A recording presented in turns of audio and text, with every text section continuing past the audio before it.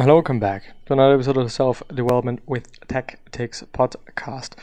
As you can see, once again in the background, Tim Ferriss, and the Tim Ferriss show, with the latest episode being, by the way, for all the podcast listeners, Dr. Andrew Weil, W-E-I-L, the 478 breath method, cannabis, uses of coca leaf, rehabilitation, demonized plants, and so on and so forth. A bit more to it. And it is number 615. Apparently, I don't know if this is correct. Maybe it is I don't know. But here we have the path to better thinking through puzzles and riddles. Very interesting, especially because I think, and very recently I also thought about that. And therefore I also thought about writing more, because writing apparently, and it makes sense why, does clear your thinking quite a bit, because when you're writing something, you really have to think hard, and you really have to clearly know what you're trying to say, and what you're saying, and what you're thinking. And period. The following is a guest post from A.G. JCOBS, a best-selling author, journalist, and human guinea pig. It is excerpted from his new book, The Puzzler, One Man's Quest to Solve the Most Baffling Puzzles Ever, from crosswords to jigsaw to the meaning of life. AJ has written 4-time New York bestsellers, including The Year of Living Biblically, for which he followed all the rules of the Bible as literal as possible, and Thanks 1,000, for which he went around the world and thanked every person who had even the smallest role in making his morning cup of coffee possible. He has given 4 TED Talks with a combined 10 million views. Well, 10 million plus views. He contributed to NPR and the New York Times and wrote the article My Outsourced Life, which was featured in the 4-Hour Workweek. He was once the answer to one down in the New York Times crossword puzzle. You can find my interview from 2016 with AJ here, and you can find last week's interview with AJ here as well. It is linked. The article once again is called The Path to Better Thinking Through Puzzles and Riddles, and it is from April 25th, actually 2022, so it is a rather new article. There are not too many articles, as far as I know, here on this site. Enter AJ. My father was one to introduce me to math puzzles. He didn't focus on the traditional kind. His were weirder than that, more homegrown. My dad's greatest joy comes from baffling unsuspecting people. Strangers, friends, family, whomever, and he often accomplished this with math-based hijinks. One time when I was about 8 years old, I asked my dad how fast race cars went. This was before Google, so my father was my version of a search engine. The fastest ones get up to about 50 million, my dad said. Even to my unschooled mind, 50 million miles per hour seemed off. That doesn't sound right, I said. Yes, it is, he said. 50 million fat hums per fortnight. I just stared at him. Oh, you wanted miles per hour? My dad said. I thought you meant in fat hums per fortnight. As you might know, a fat hum equals 6 feet, and a fortnight is 2 weeks. My dad had decided that fat hums per fortnight would be his default way to measure speed, on the probably correct theory that no one else on Earth had ever used that metric. I thanked him for his helpful information. So, as you can see, I was exposed to recreational math early on, leaving me with a mixed legacy, a love of number, a healthy skepticism about numbers, and paranoia. For this puzzle project, I've bought a dozen books with math and logic brain teasers. Reading these books often induces a mild panic. How would I know how many spheres can simultaneously touch a center? Sphere? I can't even figure out where to start. What is the entry point? To remedy this problem, I decided to consult one of the world's greatest on math puzzles, hoping to learn some of her methods. Tanya Kovanova, I guess. Greets me on video call, but before I am allowed to ask her anything, she has a question for me. I have 2 coins, she says in a Russian accent. Together they add up to 15 cents. One of them is not a nickel. What are the 2 coins? My palms begin to sweat. I did not expect a pop quiz. Maybe she's talking about foreign coins, maybe rubles, or are evolved I say. No foreign coins, she says, American currency. I employ one of the puzzle solving strategies that I do know. Look closely at all of the words and see if you have fallen for any hidden assumptions. 2 coins add up to 15, and one of them is not a nickel. The last phrase is kind of ambitious. She didn't say neither of them are nickels, so what if one is not a nickel but the other one is? A dime and a nickel? I say tentatively because the other one is a nickel. Okay, you passed the test, so you can continue, she smiles. This is a relief because Tanya is a fascinating character. She is a Russian emigre who is now a lecturer at MIT. She writes a popular blog about the world's twistiest math and logic puzzles. It's called simply Tanya Kovanova's Math Blog, and she has cracked pretty much every great math problem ever created.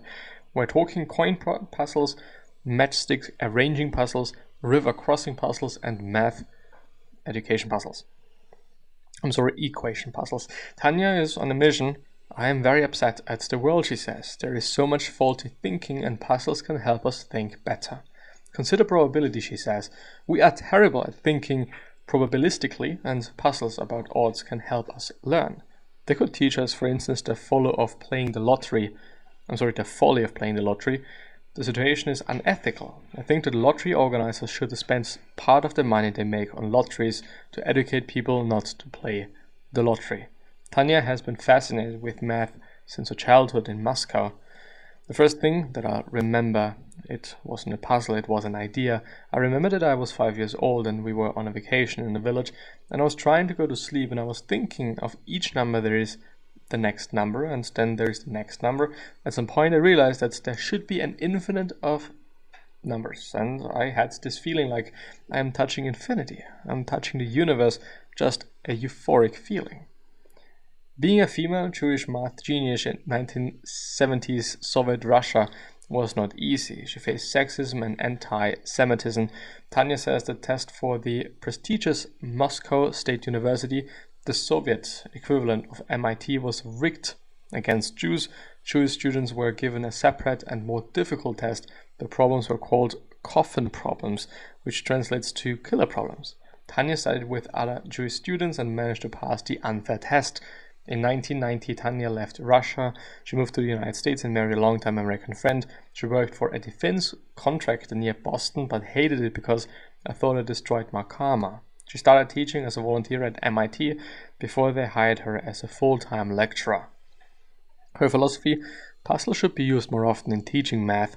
First of all, they entertain us while teaching us how to think rigorously. Second, puzzles can lead to genuine advances in mathematics. Topics such as conditional probability and topology were originally explored in puzzle form. So there's actually a tiny bit more to it. I don't think that I'm going to be able to finish it today, but still, I want to go through Math Puzzles 1.0. The very first math puzzle, at least according to some scholars, date back to Egypt's Rhind papyrus, I guess, about 1500 BCE. They're closer to problems than puzzles since they don't require much ingenuity, but the unnamed author did try to spice them up with some whimsical details, such as in problem 79. So there we have problem 79 in front of us. There are 7 houses. In each house there are 7 cats. Each cat kills 7 mice. Each mouse has eaten 7 grains of barley.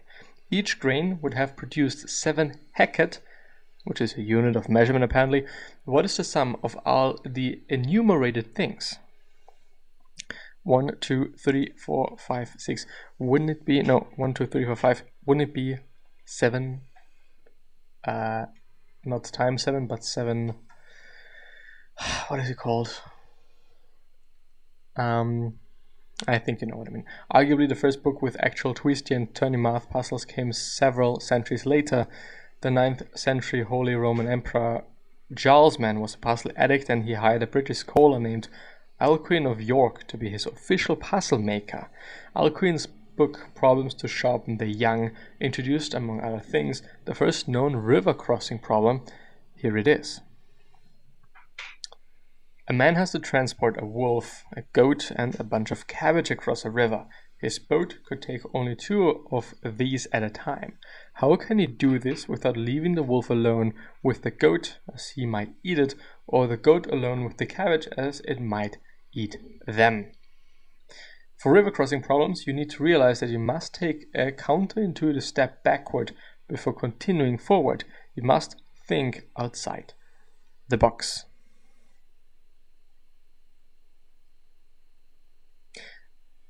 The way outside the box. Tanya reminds me that thinking outside of the box wasn't always a cliche. The origin of the phrase is an actual puzzle.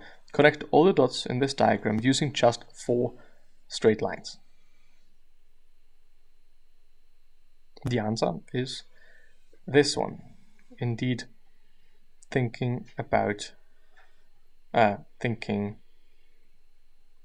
outside the box. Nowadays the phrase is overused and is often a punchline, as in the cartoon of the cat thinking outside its litter box, but it is still an important concept. To find a solution, you often have to break expectations. My students have taught me as much as I have taught them about this, she says. How do you mean, I ask? She tells me to think about the puzzle. You have a basket containing 5 apples. You have 5 hungry friends. You give each of your friends an apple. After distribution, each of your friends has 1 apple, yet there is an apple remaining in the basket. How can that be? The traditional answer is you give your friends an apple and then hand the 5th friend the basket with the apple still in it. So each friend has an apple and there is still 1 in the basket. For that answer, you have to think out of the box, says Tanya, but my students have come up with answers that are even farther out of the box. Their suggestions include: 1 friend already has an apple, you kill 1 of your friends, you are narcissistic and you are your own friend, the friend who didn't get an apple stops being your friend, an extra apple falls from the tree to the basket, and Tanya's favorite, the basket is your friend. We should not discount people's emotional connection with inanimate objects. The lesson my students taught me is that I am good at thinking outside the box, but I realized I'm inside my own bigger box, and maybe we all are. We probably all are. I would like to go through all of it, but I'm going to do it the next time, I would say. Up until then, I wish you the best and hopefully see you soon. Bye-bye.